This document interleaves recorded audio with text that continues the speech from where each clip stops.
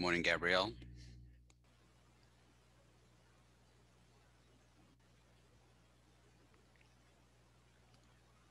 Can you hear me? Yeah, I can't hear you. Not sure if you're, I don't know if you're muted. I don't think you are. I wonder if your audio is working, Gabrielle.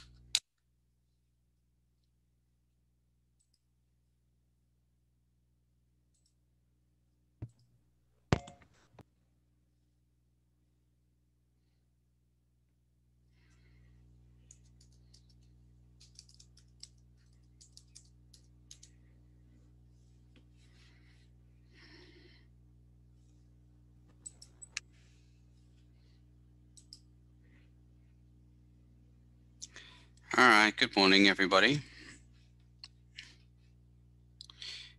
I just need a little bit of feedback here. Make sure everybody can hear me. Okay, thank you.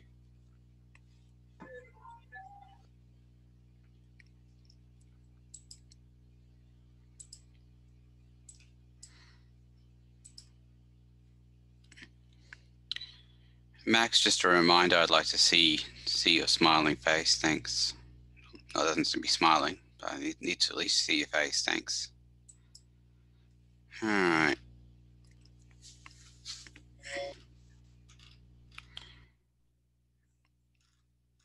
So we're going to start off with titration curves today.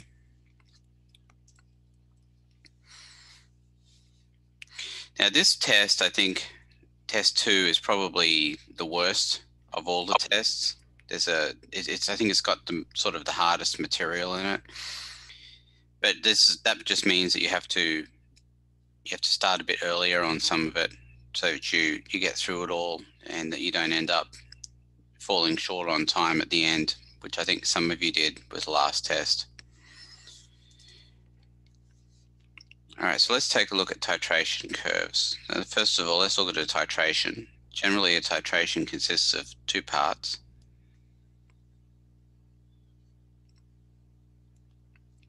You've got a burette. It's not a very good diagram, I know.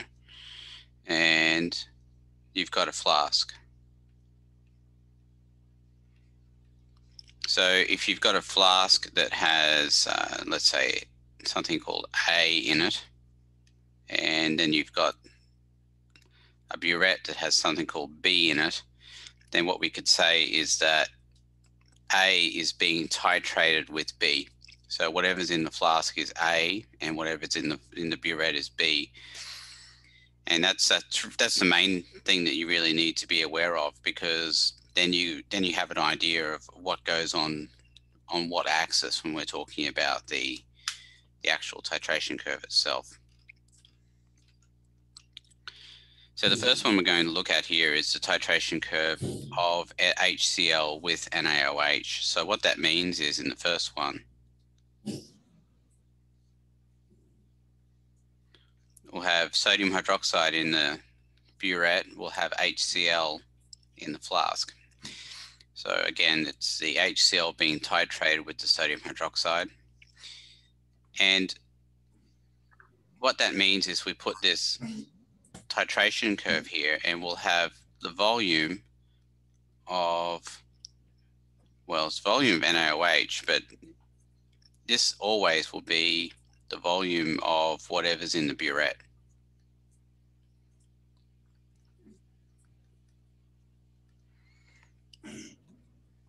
So whatever you're actually doing the titrating with is going to be, I'd like somebody seems to be, I'd like you to mute, please, whoever it is. Somebody's got a little background noise.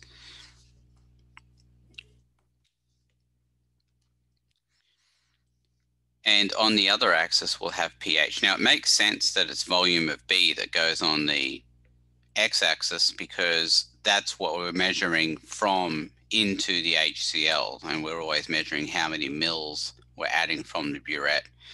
And what's going to be in the flask will be a fixed amount of volume, so it doesn't make any sense that that would go on the x-axis down here.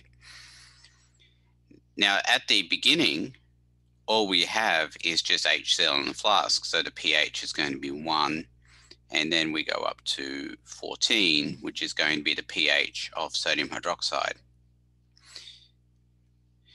And the way that these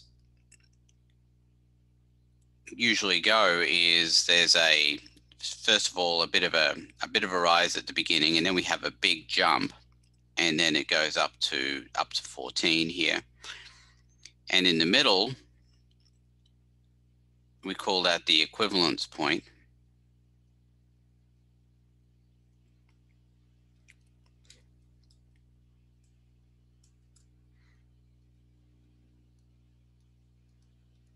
And this is where the moles of A equal the moles of B. All right, let's talk a little bit about the pH scale before we go too much further here. I think most of you are aware of the pH scale, or at least on some level, but let's talk about just some reference numbers here, just so you're completely aware of what's going on with the pH scale. Not sure why that's not moving over. All right. I guess that's as far as it goes.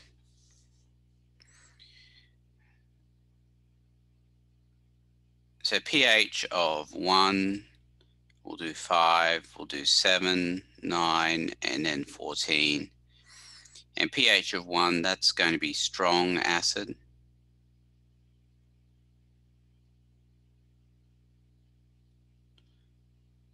And then at 5, you've got weak acid.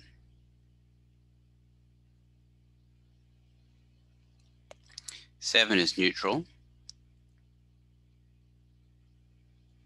9 is weak base.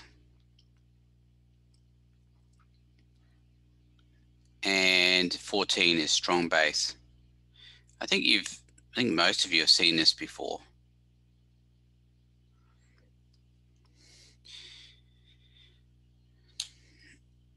Now, the other thing about pH is that, and we'll get into this a lot more in a while, is that pH is a logarithmic scale, which means that if you've got, say, pH of 1, and we're going up to a pH of 3, then the actual pH, the pH is the negative log of the hydrogen ion concentration,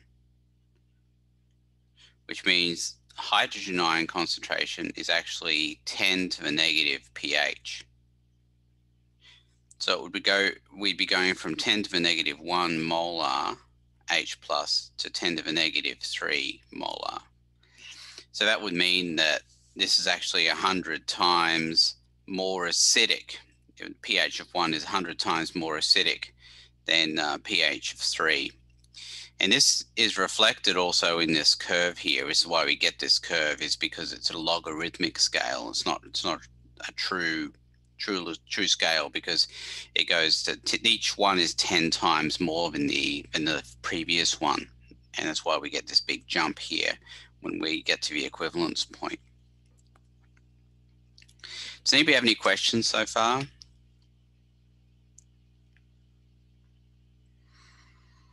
All right, so let me go down here and talk a little bit about strong acids and strong bases and weak acids and weak bases. And this here is it gives you at least an idea of what I mean by strong acid and strong base and weak acid and weak base. So strong acids will dissociate 100% when they're put into water. So if you have HCl and you put it into water, it'll dissociate 100% into H plus and Cl minus. Sodium hydroxide is a strong base. It will do likewise, and it will split up into 100% Na plus and OH minus. Now, my definition of what an acid and base is, acid is something that forms H plus in water, and bases usually form OH minus in water. Now, the weak acids and bases will dissociate only slightly. So if you take a look at something like acetic acid, which is this CH3COOH, it's the main component of vinegar, it actually only dissociates 3% when you put it into water. And likewise, ammonium hydroxide, which is what you get when you put ammonia into water, will only dissociate 2%. So those are considered to be weak acids and bases, respectively. So if you're trying to figure out what a strong acid and a weak and a strong base might look like, then what you can say is the strong acids I've got listed here: sulfuric, hydrochloric, hydrobromic, hydroiodic, nitric, and perchloric. Those are the main ones that are considered to be strong acids. Pretty much any other acid you deal with is going to be a weak acid. And with strong bases, you've got all these hydroxides. These tend to be very strong bases, and anything else again would tend to be a weak base. Does anybody have any questions? Will you have to memorize that? No, you won't actually, because I usually tell you, certainly if it's important, I'll always tell you if something is a strong acid or a strong base or a weak acid or a weak base. So you won't need to memorize that, but I'm just giving you that as a little bit of background, so you can easily determine strong acids and strong bases and weak acids and weak bases.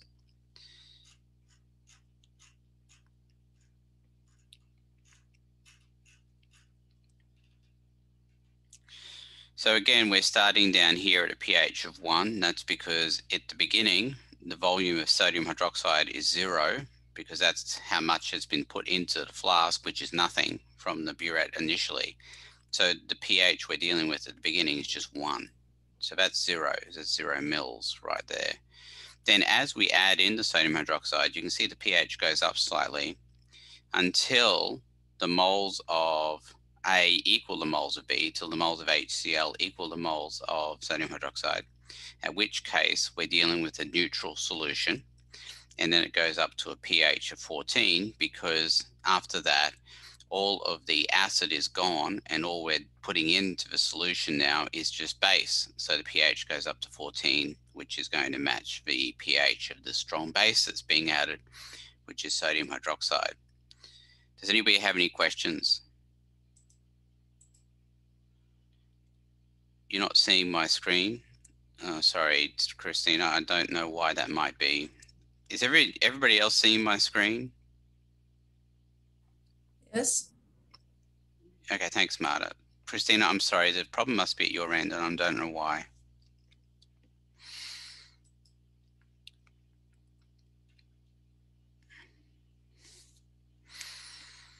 All right, let's talk about the reaction here that's going to be what's happening at the equivalence point. This is when we've got HCl and NaOH. I'm going to draw some pictures here just to give you a better idea about what's going on pictorially. I'm not going to do this for all of them, obviously, it would just be too time consuming, but I am going to show you sort of exactly what's happening as we proceed through the titration. So let's say at the beginning we might have, well, I'm going to do this a bit bigger.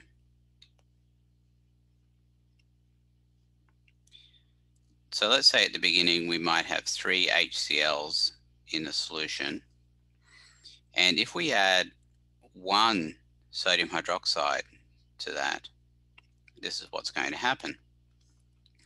So one NaOH will react with one HCl, and we will get NaCl plus H2O. All right, just a reminder how we get that. So it's Na plus and OH minus is going to be the base. H plus and Cl minus is going to be the acid. The OH minus and the H plus join together, that gives the water. And then the Na plus and the Cl minus join together, and that gives the NaCl. Does anybody have any questions so far? Will you tell us like which one is a base and which one is an acid? I actually will, but you can always tell anyway, because the acid will always produce the H plus and the base will always produce the OH minus. Okay. But it's not usually going to be necessary for you to know which is which, because I'll usually tell you you're right. So if we're looking at this reaction, so we'll get NaCl. I'm not going to put the water in here because it's already aqueous.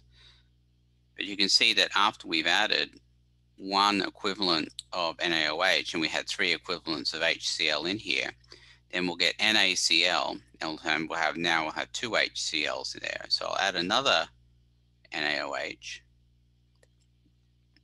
And this is what you're doing during the titration. NaCl, NaCl, and now HCl. So now we add in another NaOH.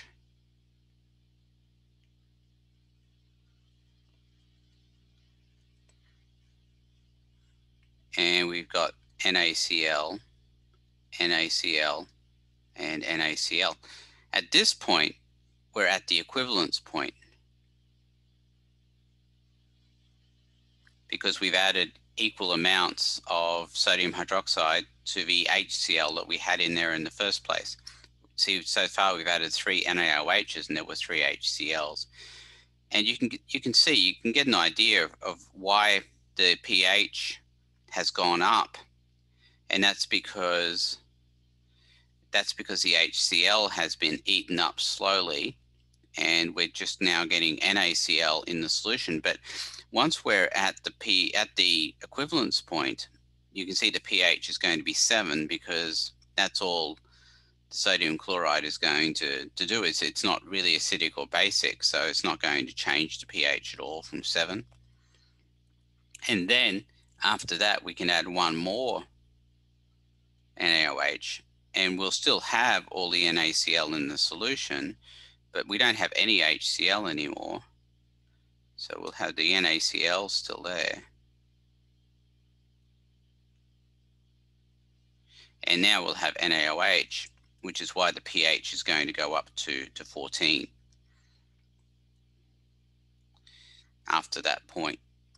So that's what's going to be happening pretty much in all of these titrations. We're adding something from the burette. It's eating up whatever's in the flask, and it's always undergoing some sort of chemical reaction, like I'm showing you here.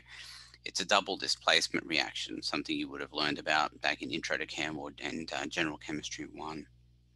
Does anybody have any questions so far? Okay. Now, what if we flipped it around now and we do the titration curve of NaOH with HCl? So what that means is that in the flask, we'll have now NaOH, and in the burette, we'll have HCl.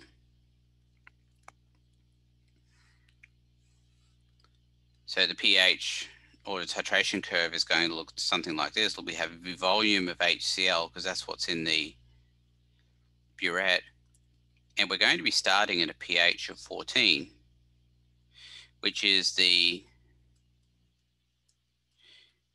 pH of sodium hydroxide before we add any of the HCl to it. Then if we as we add the HCl, same thing happens as before. We get that chemical reaction occurring, and it finishes at a pH of 1. And the equivalence point here is going to be 7. Now, sometimes I'll put 13 or 14 here. And the reason I might do that is just because it makes the equivalence point calculation a little bit easier. Because I can go 13 plus 1 divided by 2 is 7. And that will give me the equivalence point. So where it starts to where it finishes, generally the equivalence point is about halfway in between, which is useful information because it can tell you what's going on at the equivalence point. Does anybody have any questions so far?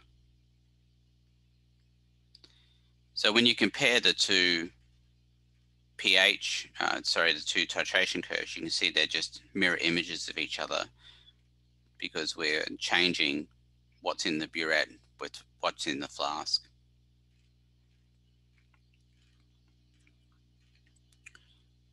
Okay, so let's do what happens now if we have a strong base and a weak acid.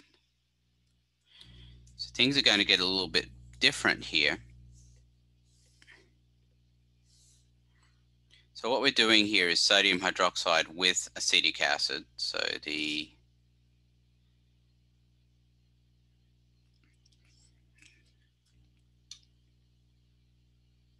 sodium hydroxide is in the flask. The acetic acid is in the burette.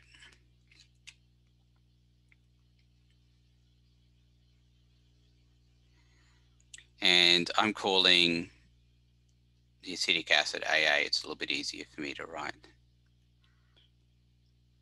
So pH will be on the y-axis. On the x-axis, we'll have volume of acetic acid. So whatever's in the burette goes there. Now at the beginning, we just have pH of 14. And then at the end, we're going to have a pH of 5. Now the reason for that is because acetic acid is a weak acid, and the pH would be expected to be 5 at the very end of this. Now we go through, we do the thing here. I'll do 13 for the pH just to make things a little bit easier, make the math work out a little bit better. 13 plus 5 divided by 2 is 9. So that's what the equivalence point is going to be for this one. It's going to be 9. And that gives us some interesting information, because if I've got the acetic acid, the way it splits apart and forms the H plus is like this. So the H plus comes off and we've got the negative charge on the rest of it. Then we've got Na plus and OH minus. So the H plus and the OH minus join together, that forms the water. And then the Na joins together with the Na plus joins together with the CH3COO minus, and we end up getting the salt here. So what that tells us is that everything here is weakly basic. So that's at the equivalence point. And we know that because the equivalence point is 9, which is weak base. So we know that whatever's being formed there by the reaction is also forming a weak base as well. So that's what the curve basically looks like. Does anybody have any questions?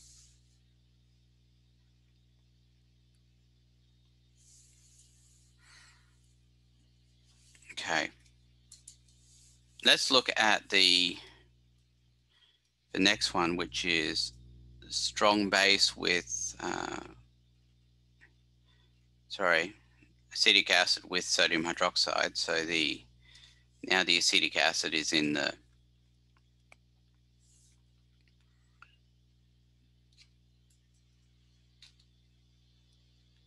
acetic acid is in the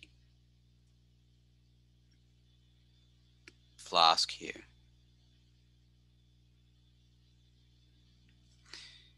And in the burette, we'll have the sodium hydroxide. Now this one's a little bit different than what we might expect.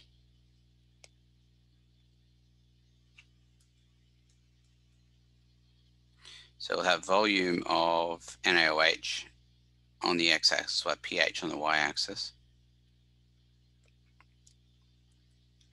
The starting pH is going to be 5, which is going to be the acetic acid pH. And then it's going to go up to 14, which is the sodium hydroxide pH. We'll say 13, just to make the math a bit easier. Again, the equivalence point is going to be 9. But we're going to get something else here that we didn't get in the previous one, and that's called a buffer region.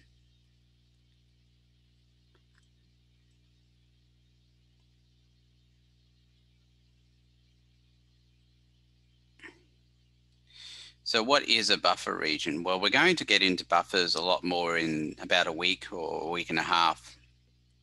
And a buffer is, the definition of buffer is as follows.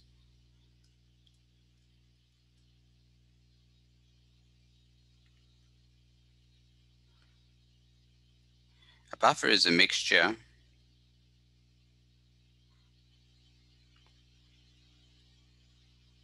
of a weak acid and its conjugate base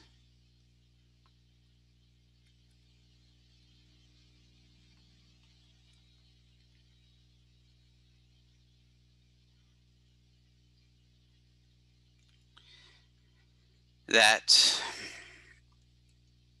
resists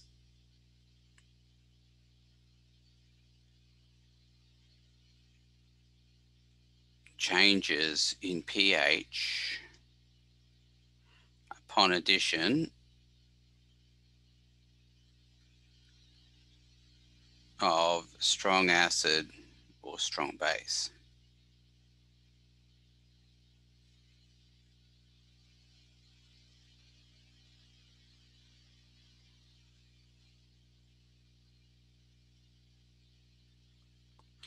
All right, so I know you're probably reading that and you're saying, well, look, I understand what each of these words means, but I have no idea what a weak acid is or a conjugate base, or yeah, I get that. I mean, I might have expected that you might have seen some of these terms before, but I'm going to go through them now just to make sure you do understand exactly what I mean by each of these.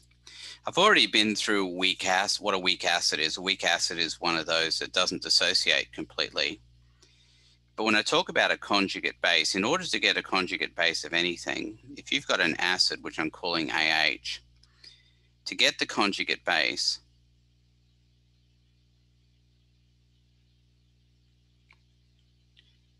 you remove H plus.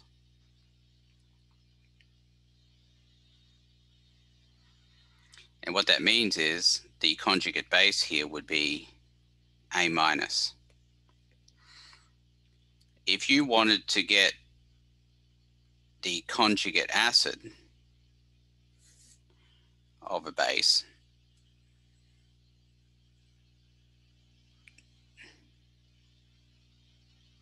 what you would do is you would add H plus, and that would be AH. So the bottom line here is if you've got a weak acid, which I'm calling AH, its conjugate base will be A minus, and it's resisting changes in pH upon addition of strong acid or strong base. In this case, we're adding strong base here, and the pH, the buffer region, is that this area here is kind of flat, plateauing. It plateaus, which means that the pH isn't changing very much in this region. That's why it's called a buffer region, because the pH is fairly stable here. And it's because we're forming this buffer. Now, we are going to get into buffers in a bit, but I'm going to show you sort of in picture form how this buffer is actually not changing the pH very much.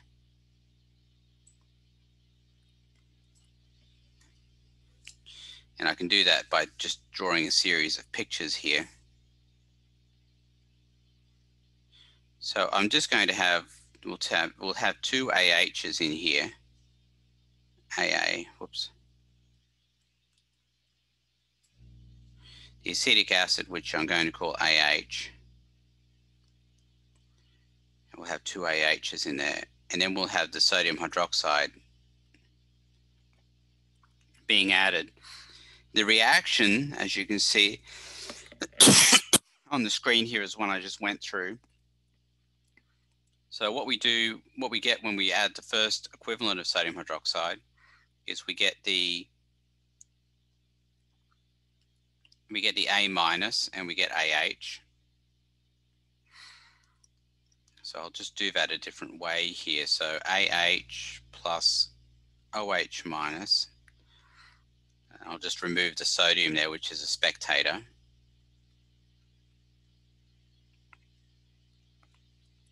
So that's really the same as NaOH.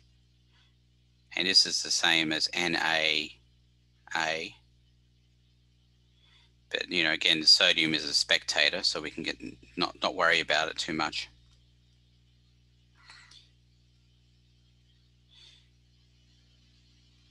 And then we add another sodium hydroxide, and then we have just the A minus in solution. But at this point here, what we have is a mixture of A minus and AH, which is a mixture of a weak acid and its conjugate base, which is why we end up getting this plateau here where the pH doesn't change very much, because the sodium hydroxide is reacting with the weak acid and turning into weak base at this point, and we're just getting that buffer region. Buffers are very important. We'll get into them later, but this is what's going on here.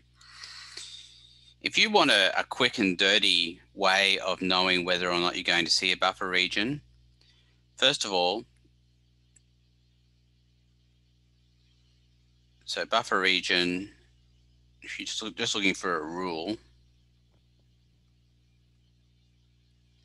buffer region occurs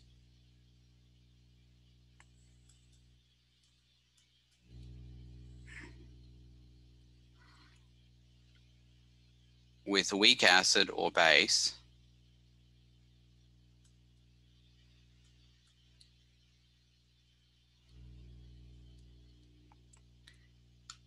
I should have actually, I might just, I'm running out of room here. I'm going to just write it on this new slide here.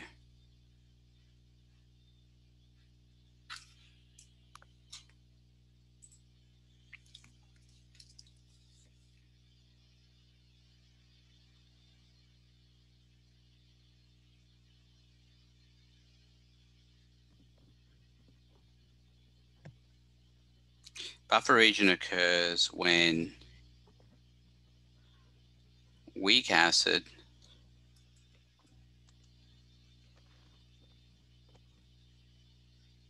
or base is titrated with strong acid or base.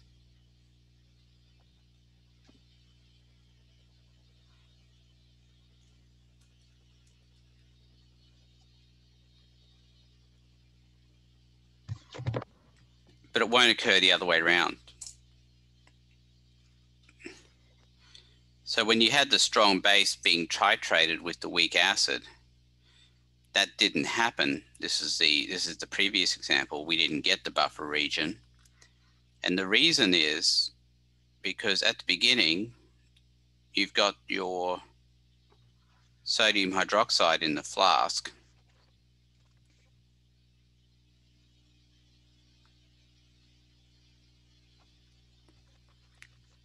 And the AH is being added, and all you're getting is a mixture of OH minus and A minus.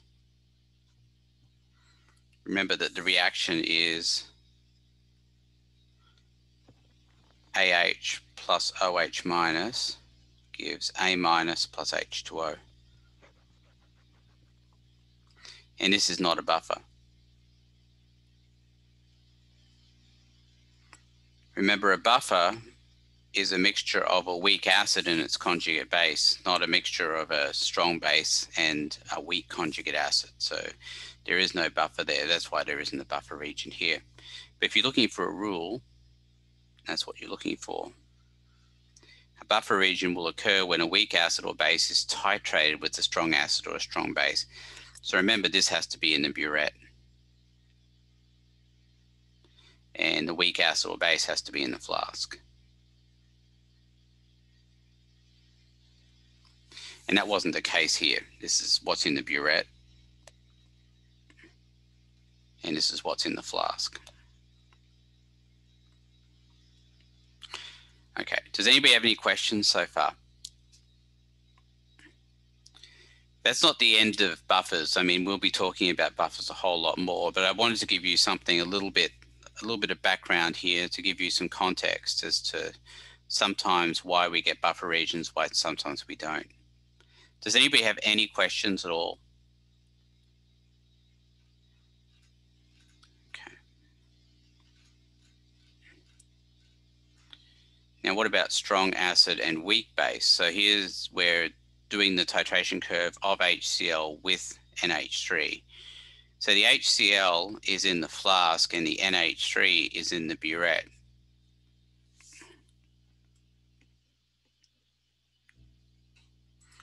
So I'll leave this rule here and we'll see if we're going to get a buffer region or not.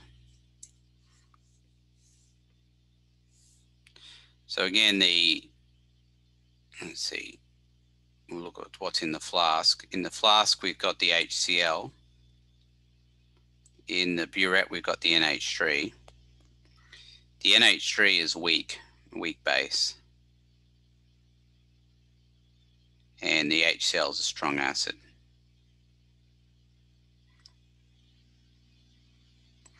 So it starts out as the pH of 1, which is the HCl. And in the burette, we have the weak base, volume of NH3 down here. The pH at the end will be a pH of 9 because NH3 is a weak base.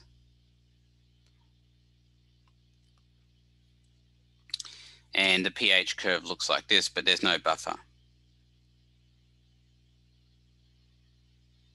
And if you look at my rule there, the buffer region will occur when the weak acid or base is in the flask and is titrated with the strong acid or base, which is in the burette. See, that's not the case here. The NH3 here is in the burette and the HCl is in the flask, so we don't get this buffer in this case. Does anybody have any questions so far? When we look at the reaction at the equivalence point, now the equivalence point is going to be, in this case, 9 plus 1 divided by 2, which is 5. And you can see that when we do the reaction with H plus and Cl minus with the weak base, which is NH4 plus and OH minus, and that joins together, we get water,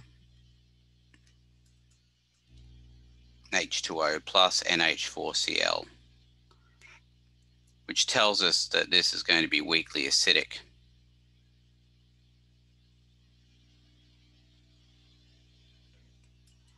At the equivalence point.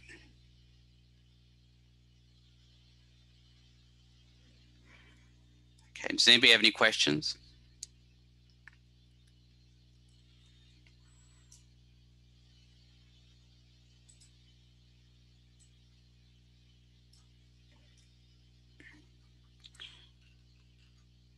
Okay, if we reverse it now, and we're doing now the titration of the NH3 with the HCl. So now we've got the HCl in the burette, and we've got the NH3, which is in the flask. The HCl is a strong acid. The NH3 is a weak base.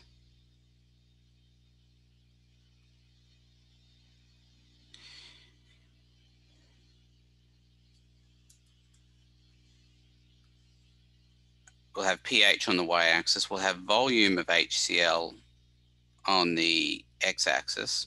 We're going to start out at a pH of 9 because that's what NH3 is. we'll get the buffer region here. Then it'll go down to a pH of 1, which is what HCl is. The equivalence point again will be 9 plus 1 divided by 2, which is 5. And here we will have a buffer region.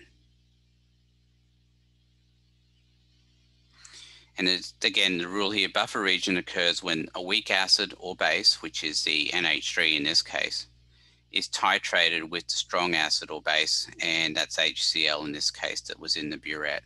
So we do expect a buffer region for this one. Does anybody have any questions?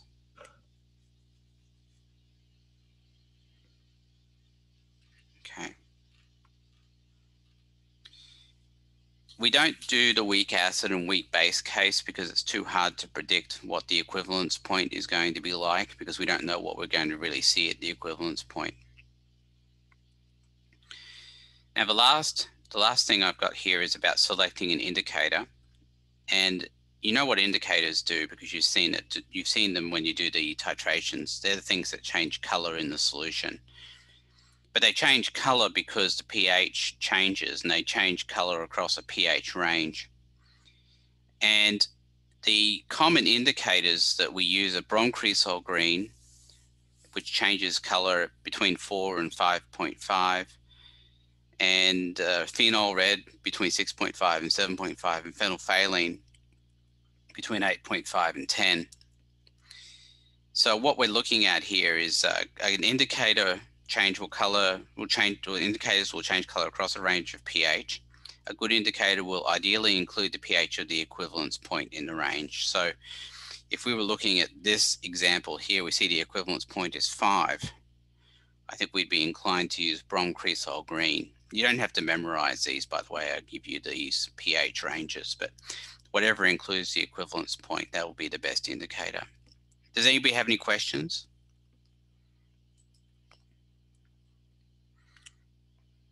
Okay, let's look at the kinds of questions you're going to see on the test here.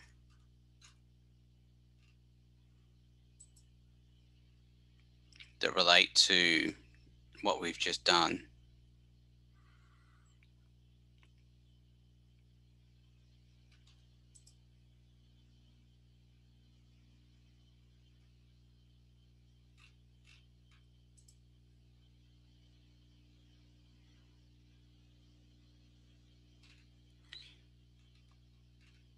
Okay, so question 1, which titration curve best matches the situation described below? So somebody was asking whether you'd be told about weak acids or strong acids and weak bases and whatever.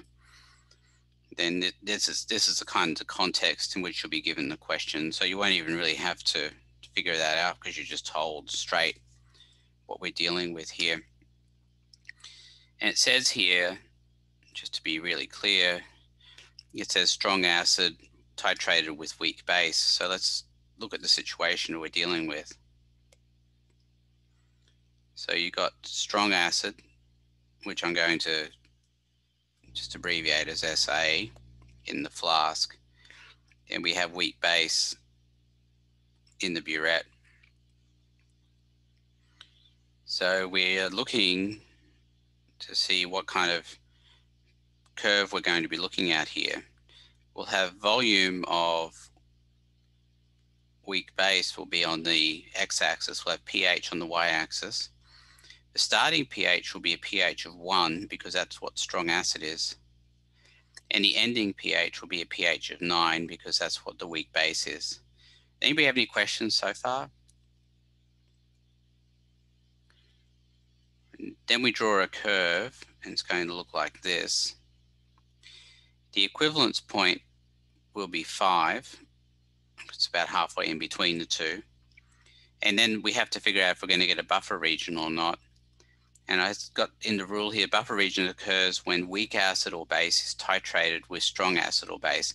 You can see that that's not the case here. The weak base is in the burette, not in the flask. So we're not going to get a buffer region. So no buffer region here. So you'd have to go with the answer that wouldn't have the buffer region on it. And some do and some don't. So you can see this one here wouldn't be right because that's got volume of acid on there. Volume of base would be right, but there's no buffer region there. And again, we just have to start out at 1 and go up to 9, volume of base, and I think this would have to be the answer here. Does anybody have any questions about answering question 1?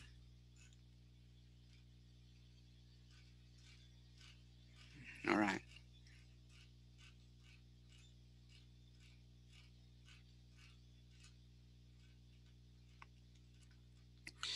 Okay, this tends to be quite challenging for a lot of students. Is this business of what we do with reactions, especially if we, and you'll notice here I do have I tell you if it's a strong acid or a strong base or a weak acid or weak base. I'm going to show you how you can handle these, and I'm actually going to show you there's really 2 cases that we deal with here. One I think is a little bit easier to deal with than the other. But if you've got HA plus, and we'll go with NaB, actually we won't do that, we'll say NaOH.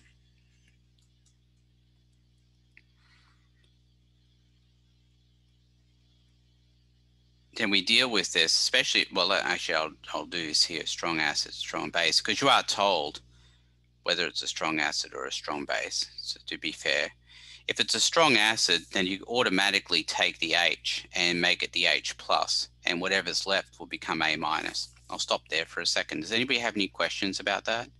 How you deal with a strong acid? I'll do this example in a second. And then the other one, we've got Na plus and OH minus being the strong base, and the H plus and the OH minus join together to give water, and the rest of it joins together to give the other salt. So that's one case. The other case is one like this, where we don't have an obvious source of OH minus. It's still a base, but it's not something that's an obvious source of OH minus. I'll go into why it's a base in a second. So how do we deal with that? Well, we know that the first one is a strong acid because we're told it is. And that means it's going to be H plus and F minus. Does anybody have any questions about that? How I know it's H plus and F minus? It's really important you understand this.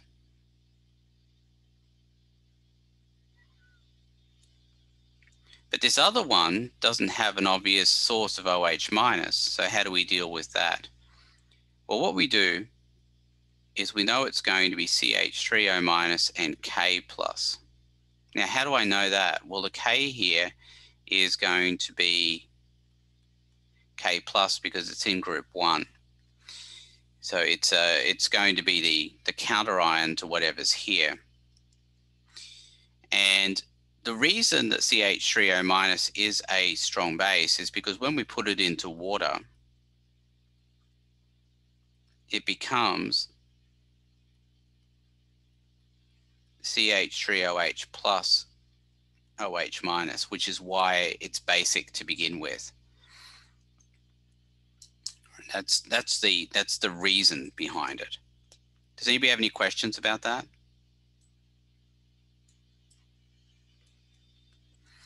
So what do you do with that then? Well, we just treat it the same way as we did the previous one. The F minus will go with the K plus, and the H plus will go with the CH3O minus. So we're going to get CH3OH plus KF. Right, and that'll be the answer you'd put in there. Does anybody have any questions? So what was the reason that you chose K again to be separated? Because K is in group 1 and will always form a positive ion. What do you mean by group 1? It's in the periodic table, Alexandra. Okay, that's what I thought. So if you look at the, you look at the group 1 elements, it's lithium, sodium, potassium, etc. Those are all going to have one valence electron, and when it loses that valence electron, they become positive as ions.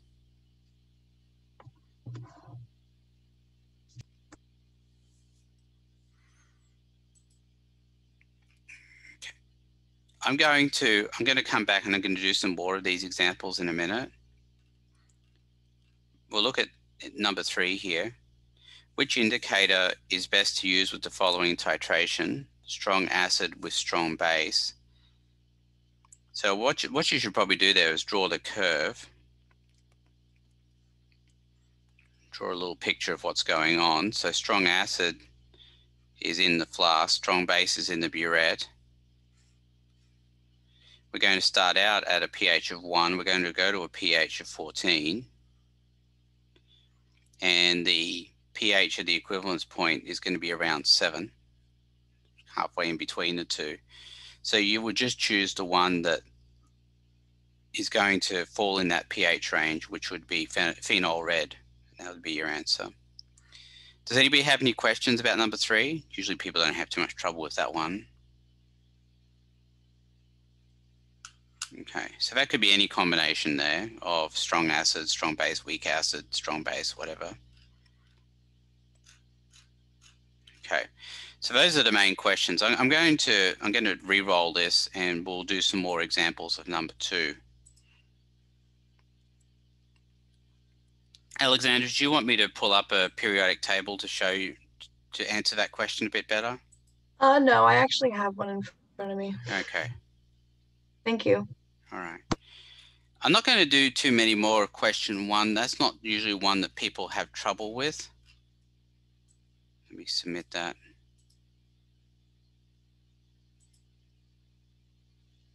But I am going to do a bunch more of these number 2s because that seems to be what people really struggle with, is these reactions.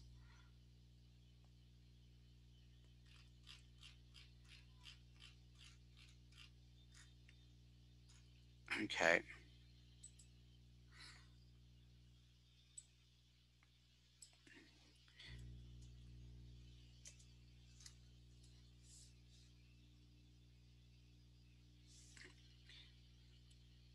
So CH3ONA plus HNO2.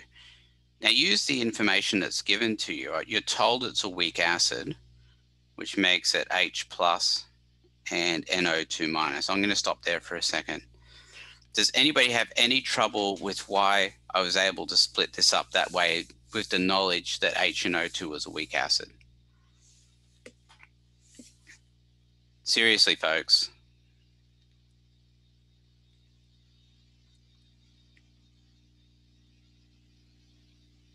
So it will always split like that because the acid will always split to an H plus, right? That's right, Marta. But if the acid is H plus, it means whatever else it's with is going to be negatively charged in order to maintain neutrality. Okay. Now the other one, based on the same knowledge as we had before, if we look at the periodic table, we've got the Na here, that's going to be Na plus. And the other thing is going to be negatively charged. Any questions about this part? So, I mean, these are the only 2 cases that we deal with. Sometimes we'll have the ones with the metal ions in there, in which case we just split them apart. And in the other cases with the bases, you'll have an actual OH minus you can work with. I mean, you'll see it because it's with something else. But it's going to be the same thing anyway, but you'll just split apart the ion and whatever's left will be OH minus. So the CH3O minus will join with the H plus and the Na plus will join with the NO2 minus. So we'll end up with CH3OH plus HNO2. Sorry, not HNO2. NaNO2. Any questions? Any questions?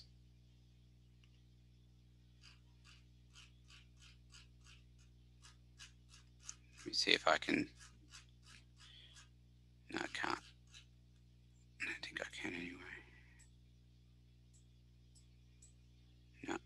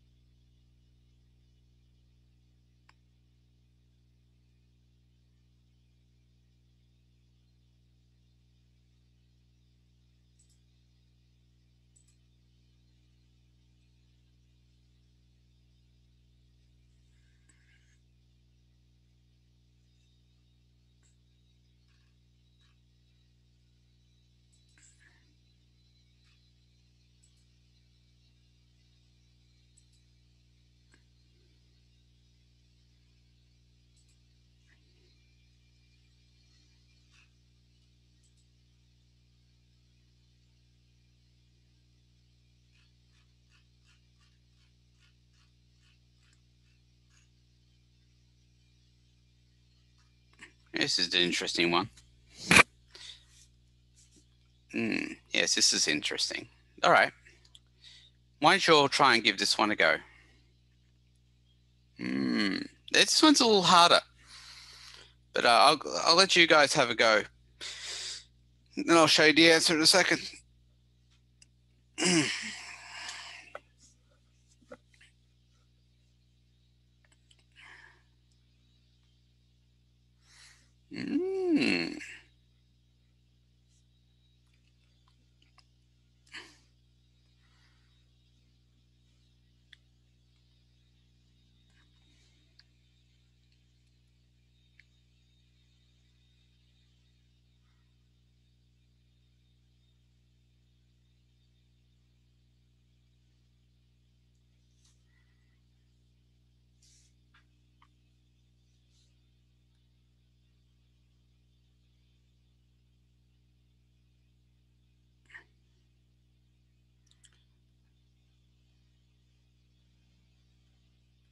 Okay, so you've got, this is going to be it says strong base. This is a weak acid. So how do I split this up? So it'll be H plus and then NaSO3, that'll be negative. So that whole thing ends up being the negative portion. That's a little tricky, isn't it? Over here, it's the same thing as what we did earlier. So the CH3O minus joins with the H plus, that gives CH3OH, and the Na plus joins with the NaSO3, and we get Na2SO3. Any questions?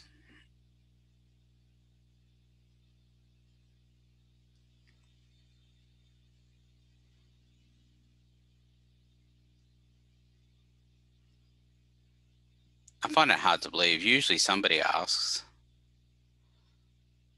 why didn't I split the Na from the SO3? Well, the answer is I guess I could have, but you know, the thing is that I know it's a weak acid, so I know it's just the H plus I'm interested in.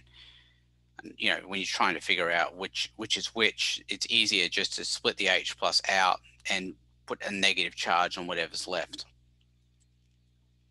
And regardless of what that is.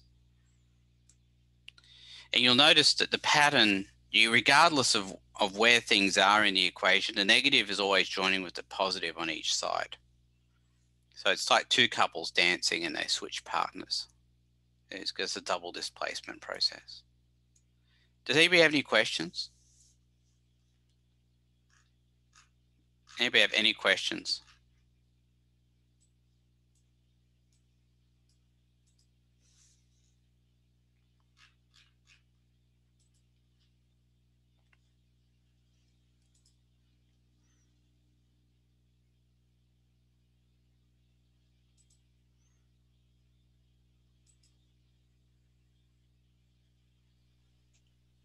Dr. Musgrave? Yes, Lonnie.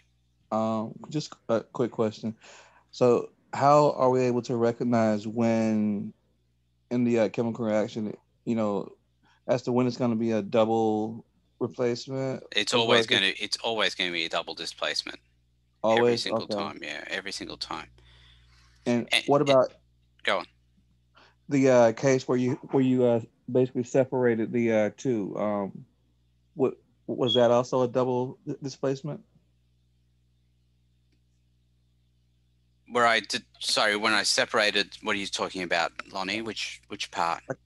You had did a problem a short while ago where you separated I think it was NA from the rest of the Mm-hmm. But the are you more right. concerned about why I'm not separating the NA from this one? Right. I mean, like that would be a double displacement here, but what about the other one that you just did? Well, Was that also double? no, the thing is that they're all double displacements, everything I've been doing. But when you're dealing with a weak acid, you always just take out the H plus and just leave the rest, no matter what the rest happens to be. Okay. And you're always told what the weak acid and the base is, so there's never any mystery to that. You don't have to remember anything. Okay. All right, You. why don't you all try this one here?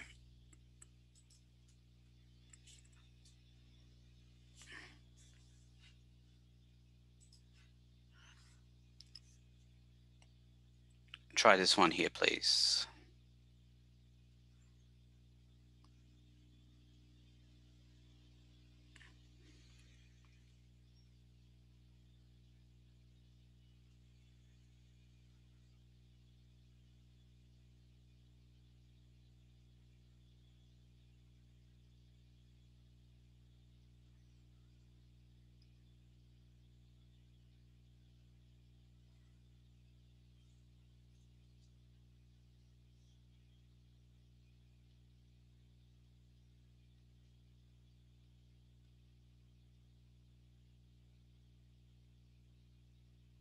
Okay, so with this one, the weak acid, sorry, strong acid, I should say, is HF, which splits into H plus and F minus.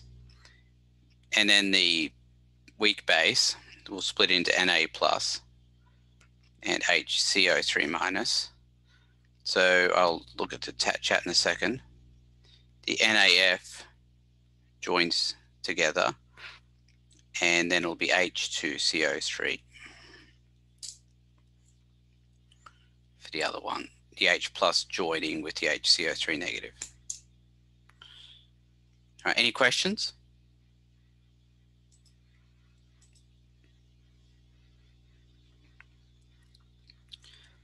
I have a quick question. Yeah.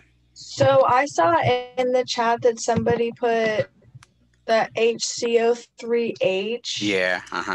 That's what I put also. Is that wrong? No, it's not wrong, but the Okay. test will mark it wrong. Okay. But if you were to do that, and you could always just email me and say, well, listen, this is correct. Okay. It just takes certain kinds of answers, the ones it's expecting. Sometimes you can arrange things differently and still have the correct answer. Okay, thank you. All right.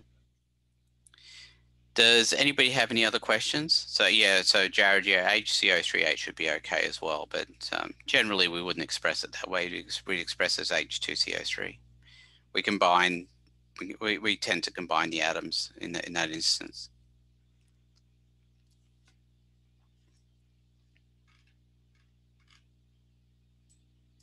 Any other questions?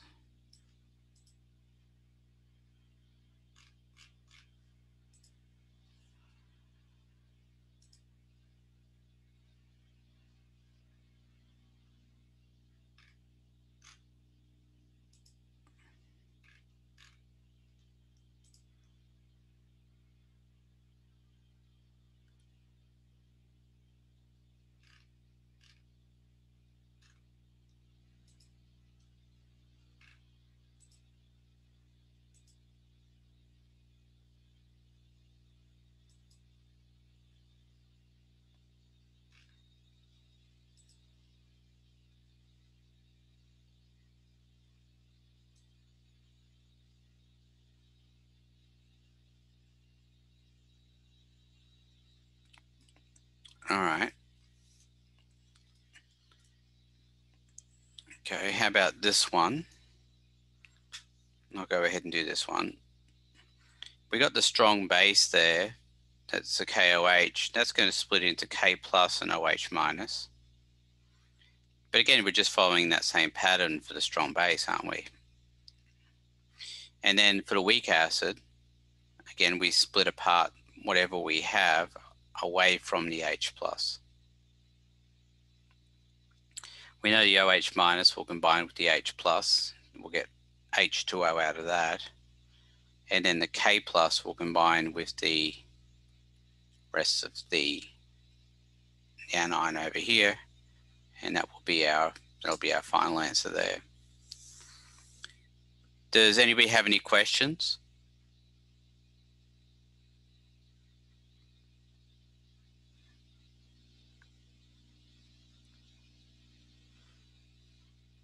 So again, the steps that you're following here are always with the acid, split out the H plus and just leave whatever else is negative. With the base, if there's a metal ion, just split out the metal ion, whatever else is negative. Join the positive parts with the negative parts on each side. And you should end up with two neutral compounds at the end. And those should give you your answers. Does anybody have any questions?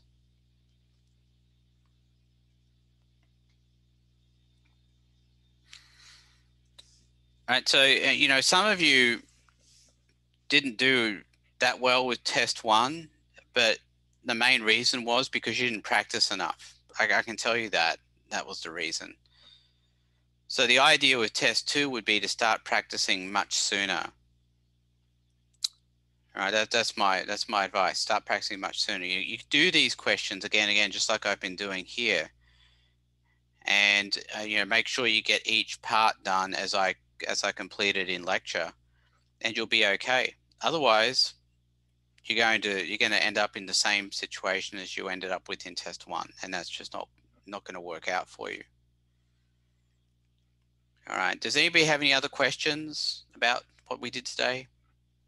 In the last question, when we had a weak base, we only had the O minus, and then now we have OH minus. Like, how can we have both to represent a base? Does it need to have the H? No, because so like I said earlier with the base, the definition of a base is something you put into water that forms OH minus. So this is basic, actually. This is a strong base. Because when you put it into water, it becomes CH3OH plus OH minus. That's what makes it basic. The K plus KOH, when you put it into water, becomes K plus and OH minus automatically. You can see the OH straight away there for that one. So not everything that's a strong base is you know, just a metal ion and OH. Sometimes it's going to be something else that just becomes OH minus when you put it into water. Is that okay? Yeah, thank you. Okay. Does anybody else have any other questions?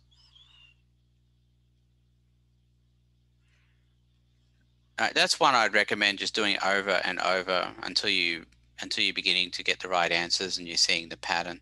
If you have any questions about this, you can always email me as well. Also have the videos there too, where I go through this.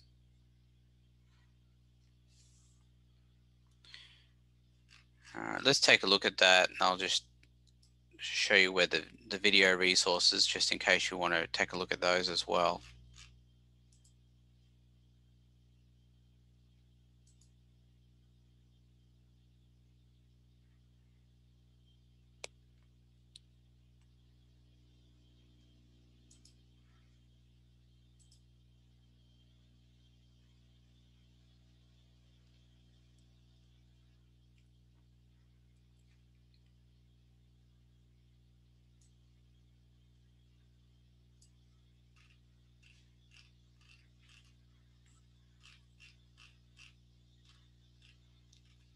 So you can see these are listed by question, which are also in the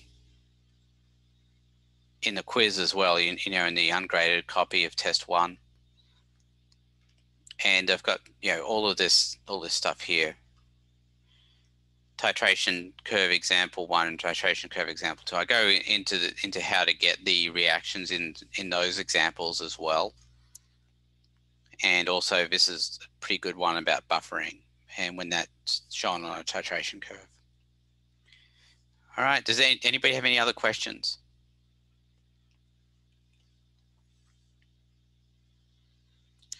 Okay, well, excuse me. We'll leave it there for today, and we'll continue with the fun on Thursday. All right, have a good day. I'll see some of you in lab pretty soon. Thanks, Professor. Okay, bye. Thank you.